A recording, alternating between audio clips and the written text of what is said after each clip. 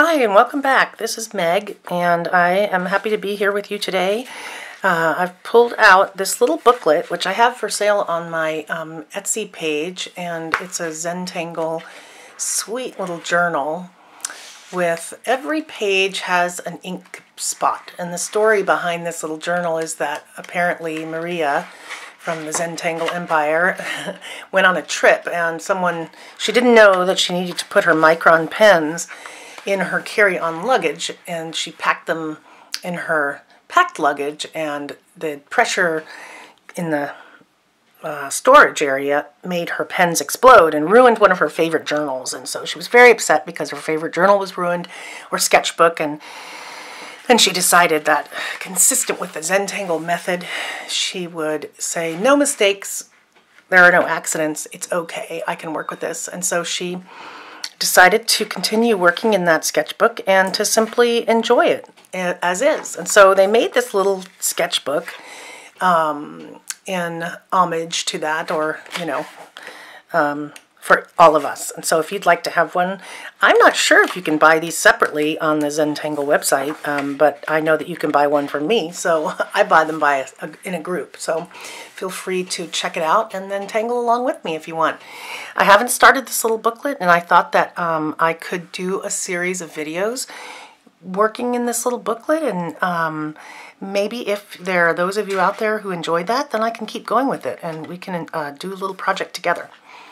So with this one, and it's interesting when they have a border like this part, I can't decide. I'm a little on the fence about whether I want this thing to match in some way or what, but I think what I've decided to do is go with kind of a flowery theme, because I've been pushing myself to do tangles that I don't do all the time, and I've been practicing a couple of new ones. So I'm going to teach you a couple of those. Here are a couple to show you. Right here is one I just love, and there's another one that has sort of a pansy look to it. And so these were ones I just did today in this other book, and I thought that I could teach you those and several others like it, and we could do that in this nice book. So the first one I'm going to start with is this great tangle that I'm not sure if I'm doing the same tangle as they meant to do when they had it online in this, but they called it Diva Dance, and I think I'm not doing Diva Dance. I think I'm doing something else that looks a little bit like it or uses some of the same strokes, but nevertheless, it's okay. I'm not sure whether to call it that or call it something different, but anyway, I'm going to use this Micron PN pen, which is a nice fine tip nylon pen. I think it has, let's see if it tells me what the tip size is. It doesn't, it just says archival ink Micron Pigma PN. So I kind of like it. It does have, it's waterproof, and it has fade-proof fine lines, which I like a lot, especially for something like this, that it's a little bit of a keepsake, if you will. So you kind of can start anywhere with this tangle, and the way that it goes is that you start by making a small circular line like that, and then right about where you started the line, add a little lump to it and color it in. And then further around that line, add another little lump. And it's really not necessary to try to make these uniform in any way. And a little further, I draw a little bit more line, and then I add another lump. And then draw a little more and add another lump. And this is the way this tangle is done. And the effect of this is this really cool, I don't know if you'd look, I always think it kind of looks like cabbage. In fact, I think I've heard Maria or Rick describe it that way and say it's like they cut a cabbage in two, and this is what you see as the inside of the cabbage as a pattern, which is pretty neat. And so as you go around adding these lumps, they don't all have to be bump lumps. They can be sort of spread out ones, and nobody knows better than you what this thing looks like, because it's a made-up thing. So just add your little lumps and enjoy the process of filling them in, inking them in nice and slowly. Not in any hurry to do this. It's already looking interesting, isn't it? It's one of the most, I think, visually powerful tangles that I know, and yet I don't use it very much. I used to, but I've kind of gotten away from it. I think I forgot about it. Just why it's good to keep practicing and taking classes. That's what I do. I do the project packs from Zentangle from time to time, and that helps me stay up on my practice and also learn from other people what they're doing. I also post a lot of my tiles to the Zentangle Mosaic app. There's an app, and it does cost money, the app itself. And it is where Zentangle artists post their tiles for each other to see. And there's tons of inspiration there, as you can imagine. So I encourage you to check that out if you haven't purchased that or didn't even know about it. It's well worth it. I see a lot of stuff there that inspires me, or I simply go, wow, I have no idea how to do that. I want to learn it.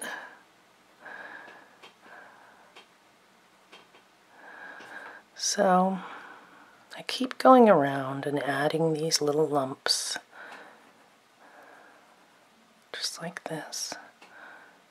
And you can see doesn't have to be perfect. In fact, it kind of looks better if it has more of an organic look.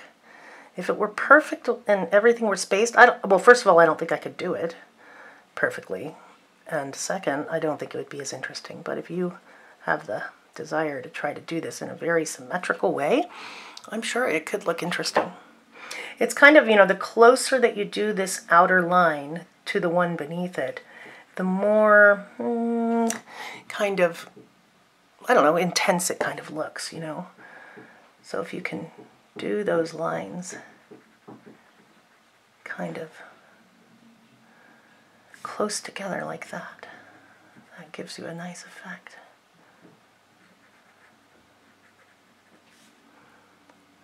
Yeah.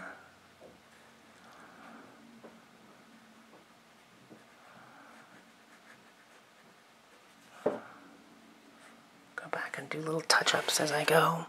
It's okay to turn the book. I forget sometimes. Just turn the book, Meg. You don't have to struggle. How about that? That comes out so cool.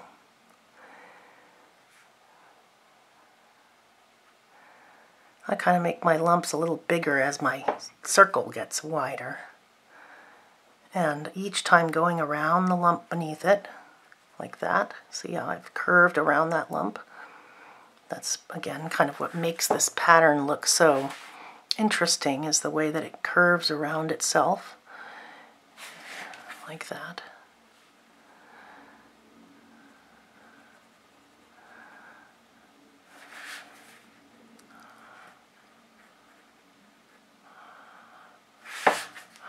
And it's done when you say it's done.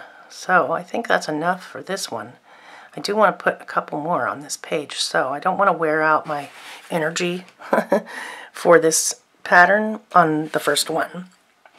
But I'd like to end it in an interesting way, so I'm just going to do that. There we go. And I'll do another one over here, random start, and go back and add some lumps here. I'm hopeful that this tangle will have a very layered look, and that I'll be able to show you some techniques around layering your tangles, because I feel like that's really where some of the magic is, and the Zentangle process is visually, once you're done with it, it's got this beautiful layered look sometimes, depending on how you've done it. It's one of my favorite elements of it, so I'm going to try to show you some of that today. Sure appreciate your comments. I want to call out Susan specifically. You know who you are, Susie. Thank you for your comments and for following along and enjoying this process and learning. I really appreciate it. And it just gives me real joy to know that I'm reaching somebody and that you're enjoying learning, and that's why I'm doing it. So it's your comments and encouragement that keep me going. And in fact, I haven't tangled on camera in a while. I don't know, I think I was just a little depressed. This pandemic and getting everything back to, trying to get back to something normal, really, I was having a little hard time. I think I'm doing better today, but some days I really struggle with motivation to even, I sort of think, what's the point? Why bother? And I take that to be mostly about the pandemic, but May is Mental Health Awareness Month. Every month has 2 or 3 different things we're supposed to be aware of, but this month is Mental Health Awareness, and that has had me thinking about mental health quite a bit, and my own mental health. And, I was even yesterday just thinking about how we can talk about, needing to see a podiatrist, or needing to see a pulmonologist, or needing to see a surgeon, or any number of problems and diseases and, physical ailments, but we are not very comfortable at all talking about mental health. And I don't know, because of the stigmatism around mental health and lack of mental health, or wellness, I should say. And so it's so interesting too, isn't it, that your brain is, gosh, your most powerful and amazing muscle and organ, right? And yet we're not supposed to talk about it when it's not working right, or when it's got us down. And I know that's changing, and people talk about it a lot more now than they used to. It used to be, you couldn't even admit you were seeing a therapist or something like that. But people are now, it's more cool to see a therapist, I guess. And I'm glad, because we need to make it possible for people to see whatever doctor they want for any purpose, and not have any sort of stigma, or whatever it might be. But I think also we have to be able to talk to each other, people that we perceive as well, and when people perceive us as well, we have to be able to say, I'm not that well. We have to be able to say, really, I'm so glad that I seem that way, but I'm just coping. I'm just putting one foot in front of the other these days. And,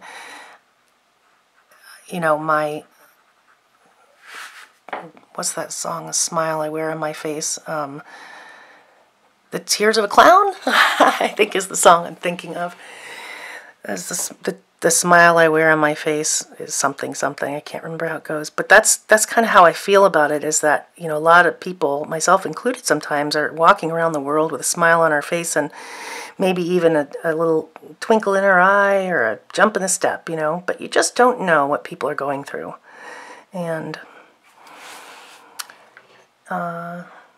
these days, I think we should just assume that people are struggling. Everybody's having a hard time, and even the ones who aren't having a hard time will appreciate the kindness and the gentleness that comes with being supportive to other people, right, who are having a hard time. I'm going to do one more of these because they are coming out so cool. And Zentangle has been an incredible tool for me in my mental health and my ability to concentrate, focus, pay attention. I've mentioned that before in previous videos. Certainly helpful to me in those ways. And those things, being able to concentrate, pay attention, and take notes effectively, and participate in meetings effectively, and those types of things improve my mental health, right? Because I want to be effective, and I want to be a contributor, and to be able to be meaningful in the interactions that I'm in, etc. So, Zentangle has, for me, not just been an artistic outlet, but very much a mental health and wellness outlet. I want to make sure I'm sitting up straight here and breathing deeply. Get the oxygen to my brain so I get the full benefit of this time.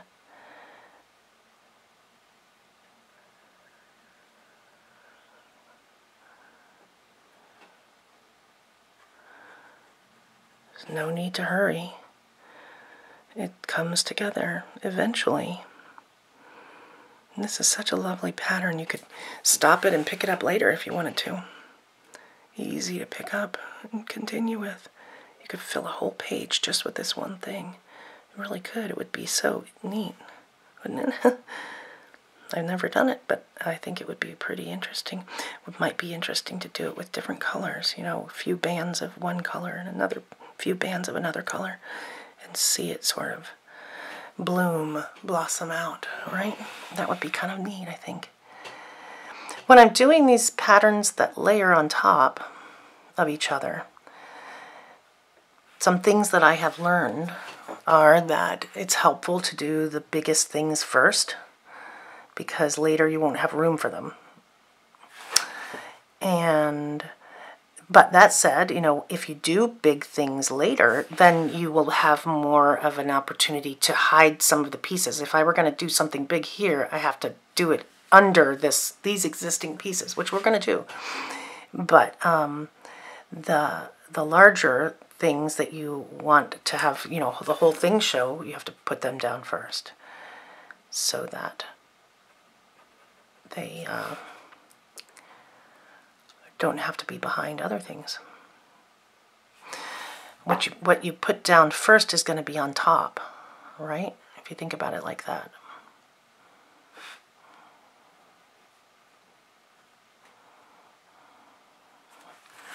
As you're doing this, you'll see, you know, you can sort of tuck little ones in on the inside of the line as well. They don't all have to come out. You don't have to do all the lumps on the top like that. That's just an easy way to memorize or remember how to do it.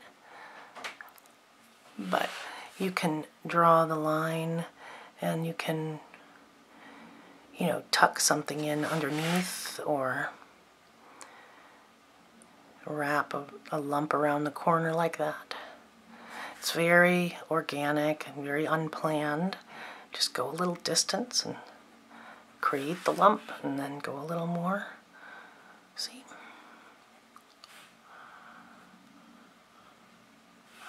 There we go. This one's got a real cool wave to it. You can always also go like this, go all the way around it. See how I'm doing?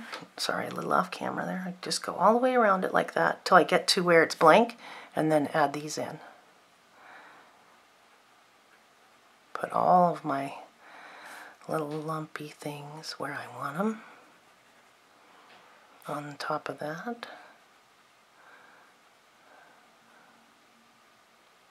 Sometimes I just make the line a little thicker. It doesn't have to be a full lump. It can just be where the line gets a little thicker, like that.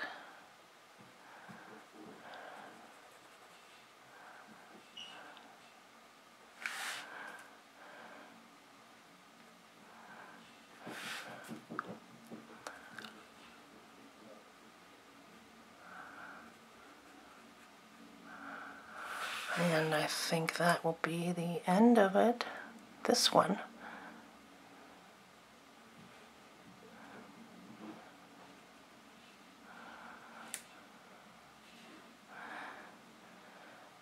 There we go. Aren't those cool? They are so neat. Okay, now I'm going to do something that's kind of like a pansy. And I just saw this woman do these the other day, and they were so cool. So, the way you do it, pretty simple. Just make a little lump in the middle. That's the middle of the pansy. And then each petal comes out of it. And when you do the second petal, it comes out of the middle of the third one. I'm sorry, this is the first one. That's the second. When I do the third petal, I came out of the middle of the second one. And now I'm going to do the fourth one out of the middle of the third one. Do you see? So I'm each time beginning at a different place and putting a petal of a slightly different shape, see, coming out of the other ones. And that's what gives it this effect of growing out like that. So pretty. There. That's as big as I wanted. Now, I don't know totally what to do inside of this, but I think what I'm going to start with is kind of an aura, because it's got such a remarkable, I think, shape. So I'm going to aura inside of each of these little spaces just for fun. See what that does for me. It might be that when it comes to shading, that's where it's really going to come alive. So I don't want to overwork these pansies because I've seen them in another execution and they're real simple and very pretty and elegant. So I don't want to overdo it here just because they look sort of plain. I think I can make them quite lovely like this. I kind of get this graphic look to it, which I like. I did a little too close there.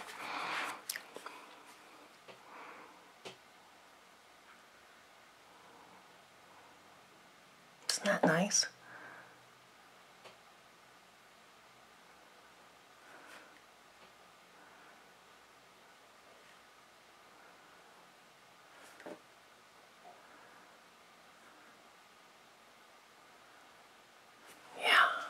I love the way that comes out.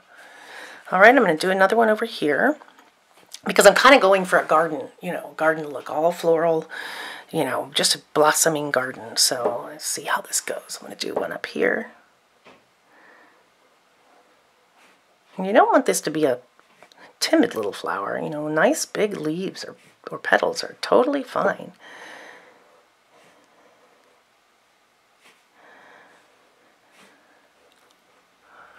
In fact, a little shape to them gives them character and makes it really look like it's something found in nature. Here we go. Let me do one more there. Pretty. Now I'll do the same thing inside of that, kind of aura, nice and tight inside that line.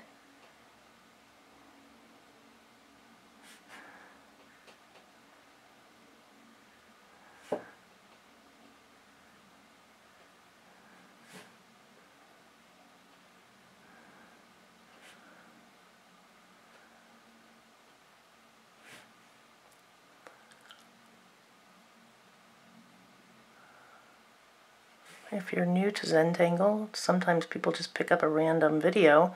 This might be your very first. I say welcome. I hope that you enjoy it. If you're a subscriber, thank you for coming back. If you're not a subscriber, I hope you will subscribe. Subscribing doesn't actually do anything to hurt. I have found myself. It just puts your favorite channels in a list in YouTube so that when you go on your YouTube channel, your things get served up, things you're interested in, especially the new videos from your subscribed channels.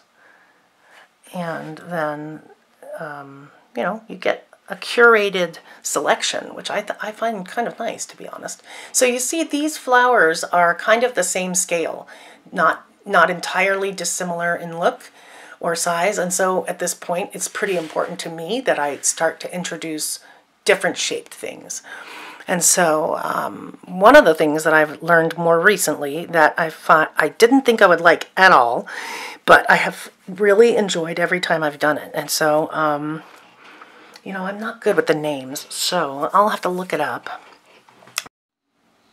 So is to draw a line, which is going to be kind of the center or the skeleton of your leafy thing. And then draw some lines up like this, which are going to be the additional leafy skeleton parts. And then almost as if you have taken a whole bunch of some kind of drug and your hand, or you drunk a lot of coffee, and your hand is shaking like this. It's a shaky hand. I want you to go up and around. We're going to basically aura the whole thing, but kind of wide, not real close like this. Kind of wide, aura the whole thing with this shaky hand. And what we're going to get is this very lettucey edge. Okay? I'm going to go like this. Good.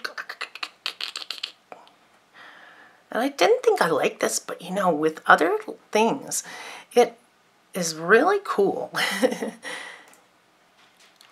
and I'm just beginning to find that I like it more and more. There's one.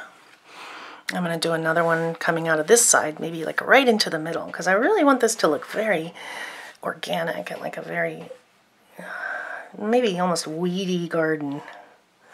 See? And I'm going to do the same thing. Wiggly, wiggly, wiggly. Very unpredictable. Very unpredictable. Goes all over the place. My goodness. That is the craziest. What kind of plant is it? There we go. See there? Now I might just do one more because I generally like things in threes, and I did 3 of these. I did only 2 of those because I felt like I was using up too much space with those big things. But I generally like things in threes because I just think it looks more right.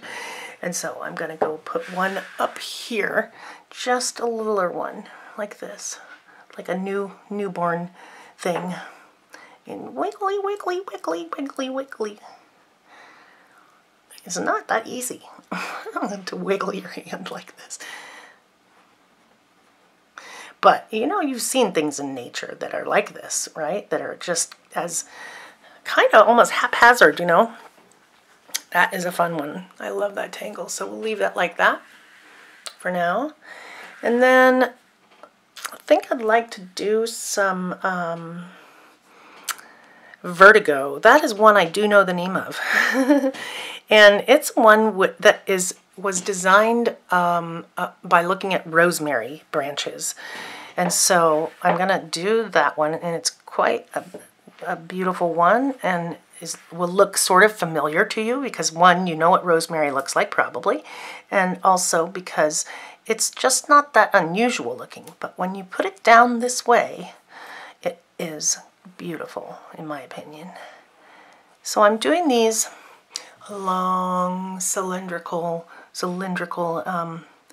leaves. Maybe they look like fern leaves.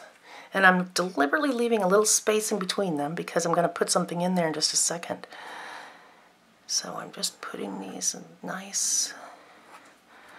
And that little pew off the edge is just some flair, right? Just give it a little character. Let your pen kind of travel a little bit up there and then come back, right? Gives it that little effect of nature. All right, do the same thing over here. And they get a little smaller as they go to the top.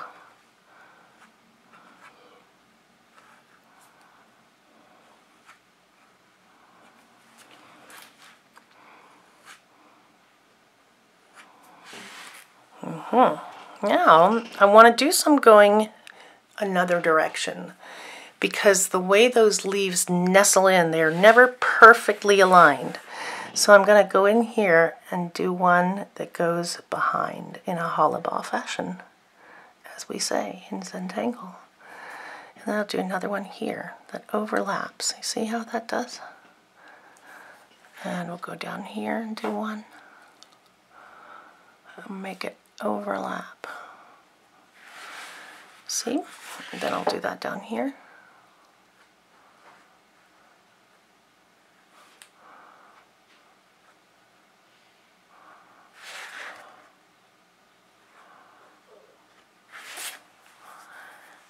And back down on this side.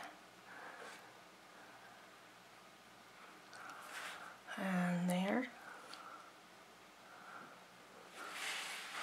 And now I'm going to go back and fill in some more, going the regular direction behind the ones I just did, you see? It gives this beautiful layered effect.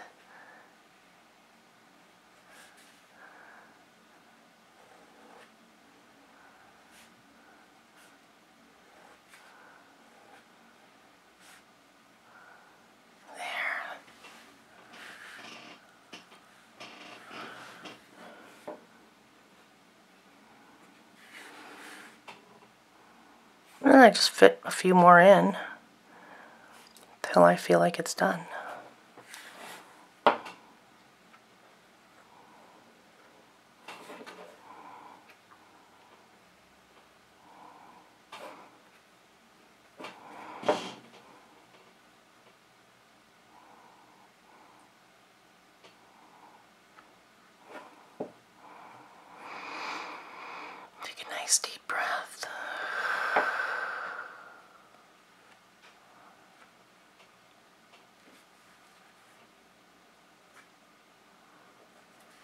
We just got a new dog at my house, and she's new to us. She's not new to the world, but she is precious. The sweetest pit bull.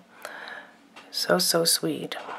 And we are working with a trainer and make sure that she's safe to take out and be with people and dogs and all the things that people are afraid of, pit bulls about. And I've had them before, and they're wonderful pets, wonderful.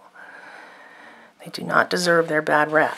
But they are dangerous because they are good biters. And they, just like any dog, the difference is, of course, pit bulls have a stronger bite than most dogs.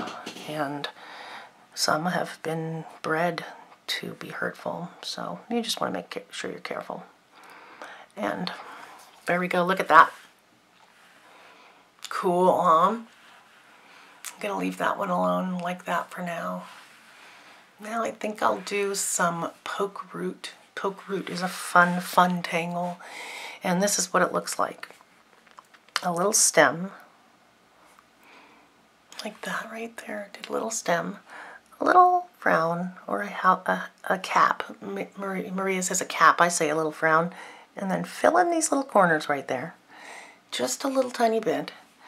And then coming out of the stem, be generous and give it a big circle like that.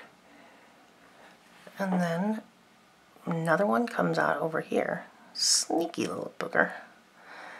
And nice, generous size circles. I found myself doing these much too small previously. And they're cute, but they don't have nearly the same, I don't know, cool factor as these great big, weird Dr. Seuss kind of balls that look like they come from some other planet.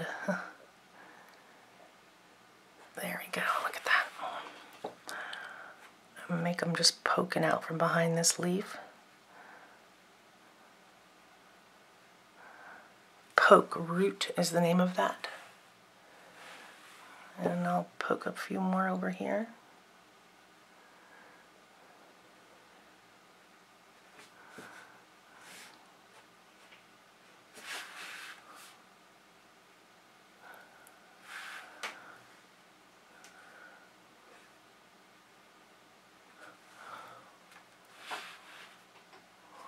And maybe one up here.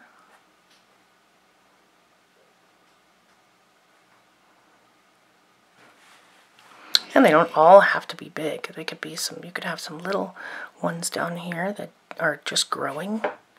You know, new ones, new little poke roots. I kind of want to call them poke berries because I think they look like cherries or berries so much more than a root.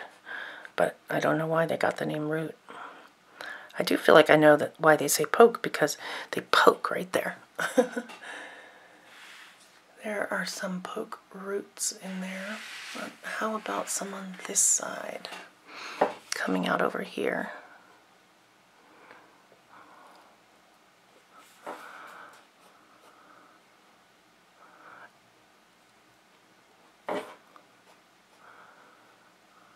What's fun about poke root is you can sort of tuck them in anywhere. You know, just a little doop. Just tuck it in there.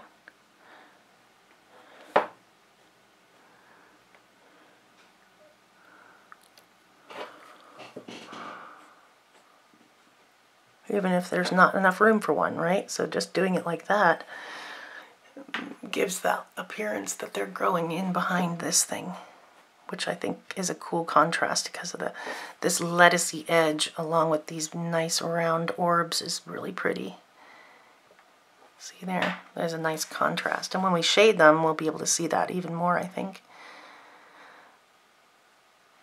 And there we go.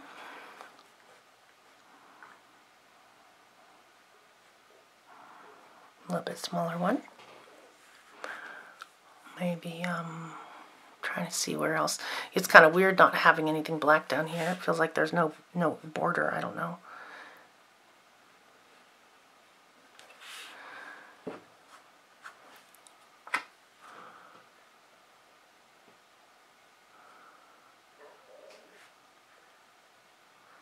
There we go. Okay, I think that's good for now. My poke roots and other ones as well. And now let me see here. What about the I'm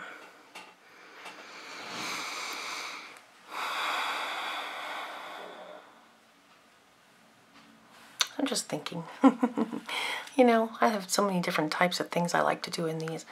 I think I'll squeeze in some bubbles and some little orbs in here. They just like little bubbles that get caught in those little places in the between the leaves. And I do, you know, a couple of small ones, a couple of big ones. Oops, that one's in the leaf. How about that?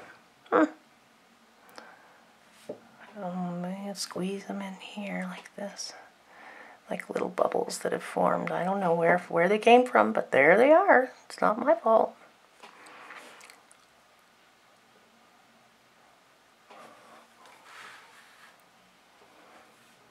Like berries, maybe. They kind of look like berries on that leaf.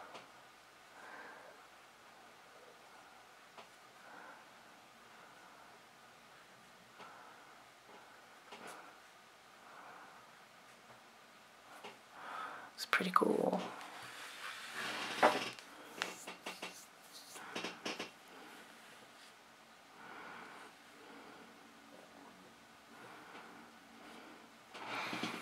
Let's see, what else should we put in there? I do like this one flower leaf thing that I've seen Maria do, and I've done it a couple of times, but maybe only a couple, so you'll have to see if I can execute this. And it's kind of it's got a longish stem like this. Maybe I want to make it a little curved, and she uses this thing called Bronx Cheer, which is a way of covering up a mistake. And the way she does it is this. Makes these little squiggly circles over the place that she messed up. Now, I didn't mess up on this part. I'm just showing you how she does it. And this flower is, I think she calls it like a Bronx Cheer spear, or maybe a Bronx spear. That's what it is. And you go all the way up the spear. And making it up as you go along, what the shape of a Bronx spear is, we're going to make it one that goes up, up, up, and ends with that this little thing all by itself.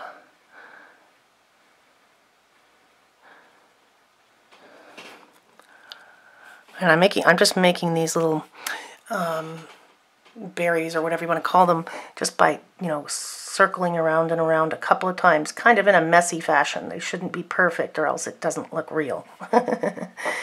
Because nothing that's real is perfect. So I'll just make it like that. There we go. Oh, that looks pretty cool. I do like that. And so I think I'll have to insert another one over here. And, you know, and also I like to do something a little more with this stem. Something like this. I learned that from Maria. She just fills in the stem with this little triangular shape, which is cool. And now I'll do another one. It's pretty crowded in here, but I think it can look pretty cool because I love the look of these crowded gardens like this, okay? So start up here.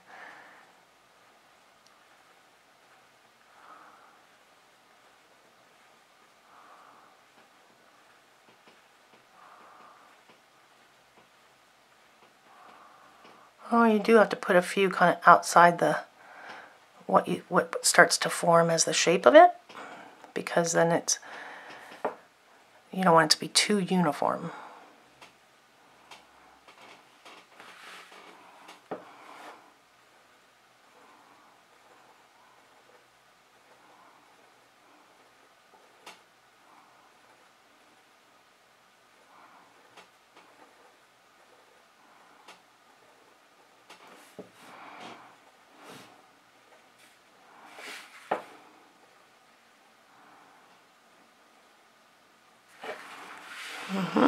I like it. It's coming together. What do you think? I think I might have to do another one of these over here somewhere just to balance it, you know, something that balances that a little bit. It's awfully big.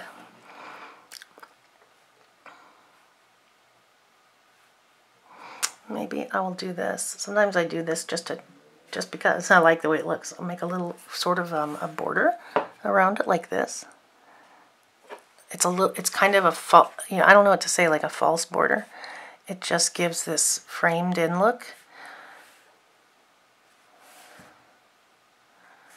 And then it makes it look like the artwork goes outside of the border a little bit, which is a cool effect always. Look at there, see?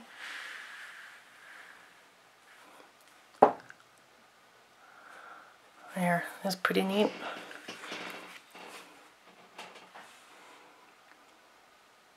Well, let's do a little shading because I'm aware of the length of this one, and I think you probably want to know, how do I shade these things? My goodness. Okay, so they're all going to be different, you know, and one thing I want to say is be careful that you're not rubbing your hand all the way across it and getting the pencil all up and down your hands and rubbing it on there. So turn your page a lot, as often as you need to make sure that you keep yourself from rubbing it. And so where I'm going to start is just kind of over here on the right, and I'm going to put a line of graphite along the spine of this lettucey thing first, and then I'll follow those lines. You know, I'm going to be smudging these a little bit later, so I'm just lightly putting my graphite on the inside of this, in also a squiggly-ish line. I don't know how this is going to look. I've not done this way before, so I'm just going with my gut and trying to avoid having too much graphite everywhere, right? Because then it just becomes this big muddy mess. And so I'm also going to add graphite wherever these cherry things lay on top of something else, so that there's a little bit of a shadow behind it. And then I'm going to do the same thing here with these leaves. Wherever one lays on top of another one, it gets a little love, a little extra graphite to create the sense of shadow there. A little bit in between them.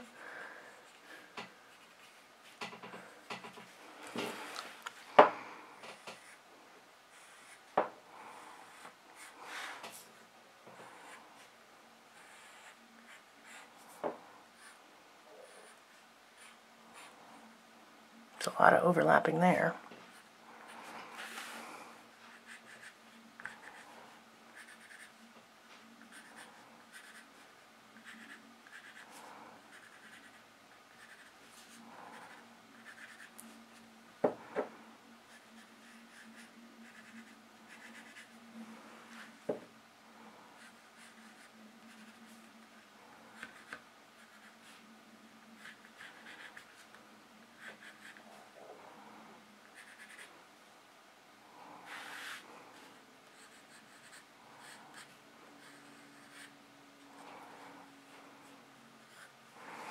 Okay. Now on this one, I'm going to put a little graphite right around that middle part, and then I'm going to use my pencil to put some graphite kind of coming out of each petal, but not go around the top of the petal. I don't know, again, if this is going to totally work, but I'm trying to just create a little bit of depth inside of this flower without filling in the whole thing with graphite. So I'm hoping that by doing it kind of around the bottom and the edge of each petal, but not really all of the petal, right? That I'll be able to smudge a bit, but not the whole thing, and get a little depth in there. And I really like that. And then I think I'll go around the whole thing with my pencil and put graphite, just a thin line of graphite around the whole thing. I might regret that. I might get a little too muddy in there, but it's okay. There we go. Now this one, I just really dig it. I love the way it looks if you push the graphite in. So what I'm going to do is be pretty heavy-handed and kind of color in almost the first full ring right? Put a lot of graphite on that one because I'm going to push it in with my tortillon, and it looks cool. Giving that a lot, like that. And then this Bronx cheer, I'm going to go around the outside edge, inside of it, but at the outside portion. Try to leave the middle a little white. This one I did like this, and then just these edges like this. Try not to make it all too muddy.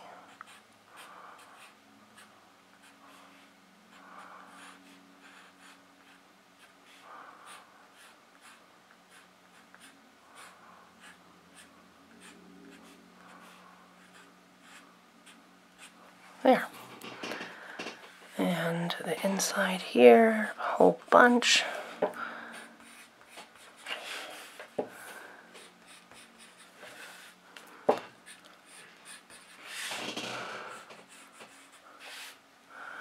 And then down this spine, and along the lines of the spine, and around this inner edge of the lettucey looking part.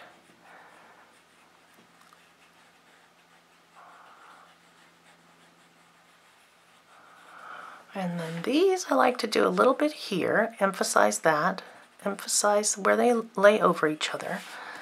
And then on the outer edge of each of the cherries, we're getting a little thicker towards the bottom. We're going to give those a three-dimensional curved look this way.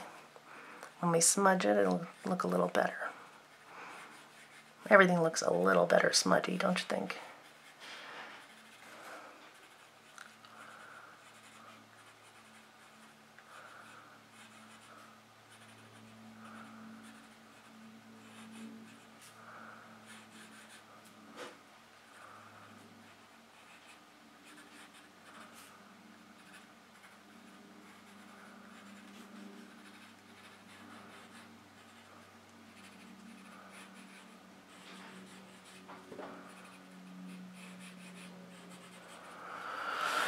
Well, now what I didn't do so far on this one is I did not really use the black part, you know, the ink blot. And so what I might do is afterwards, or maybe if we have time on this one, I will go back maybe with my white pen and do some work in there. I don't know. We'll have to see. I kind of like this one just like this. There's no reason I have to use the black spot. It kind of just looks like it's the hillside that these things are growing out of, in my opinion. And I like that.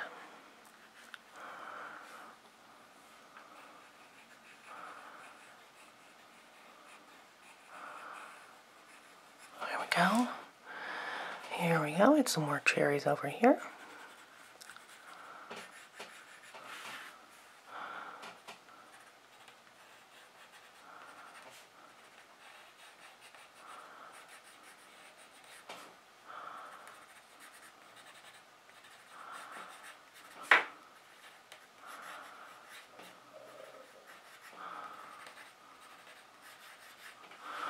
All right, let's see. Let's get my tortillon out here and see what I can do. I might go upside down. See, they're just cherries. Oh, I think I'm a little off screen there, sorry.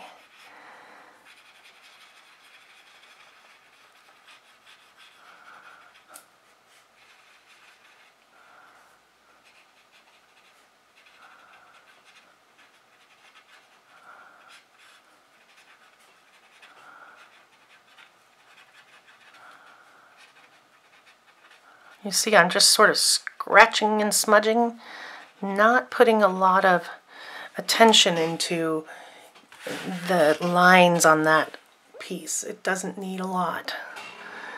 And then this one, as I said, I like the way it looks when I smudge in.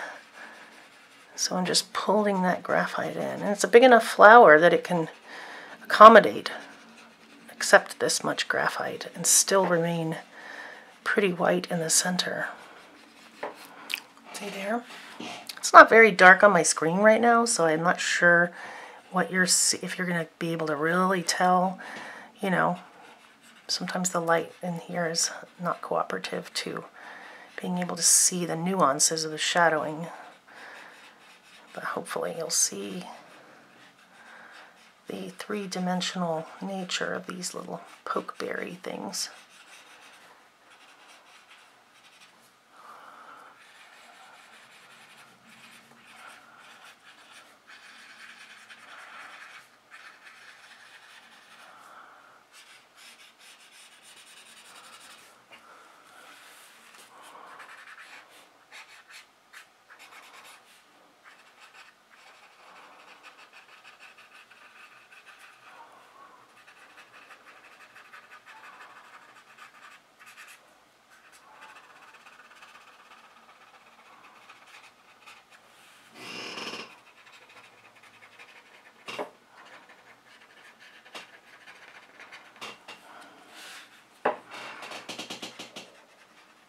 Oh, this one is a bit of an experiment.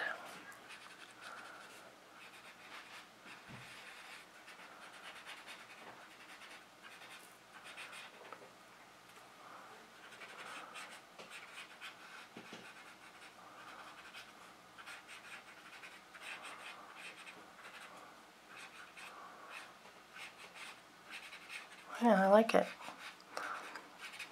I'll have to keep playing with that one. I'm not sure if this is my favorite shading treatment for that. Maybe I'll smudge it a little bit into the petals, even though I said I wasn't going to do that. I feel like it needs it. Looks a little too stark that way. Okay, now over here, we're getting to the home stretch.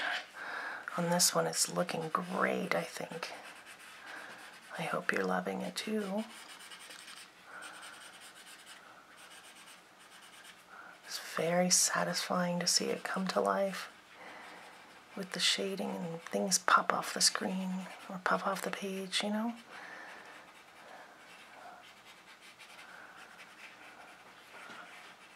I tried to do some tangling on an iPad the other day, and you know, I could do it. It just wasn't as fun. It's just not as tactile. There's the paper is missing. And, you know, I could make interesting designs, but for what reason? I just couldn't figure out. I just wasn't into it. For me, it's about the paper, pen, pencil.